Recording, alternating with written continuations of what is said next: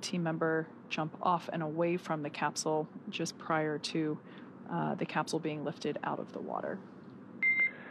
Dragon, brace for capsule lift. There they go. Brace.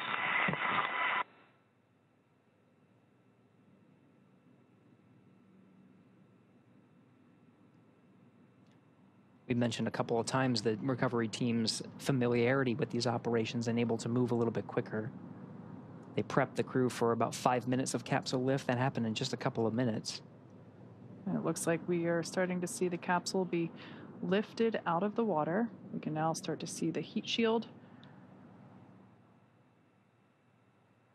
Dragon now in the air, the hydraulic lift being activated and will be utilized to center Dragon on the nest there at the aft end of the vessel.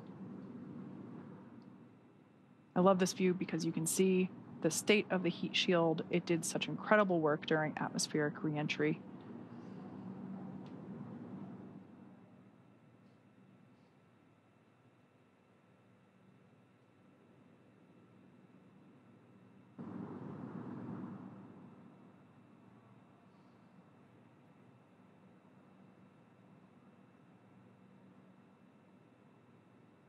Dragon Endeavour now placed into the nest of our recovery vessel Megan.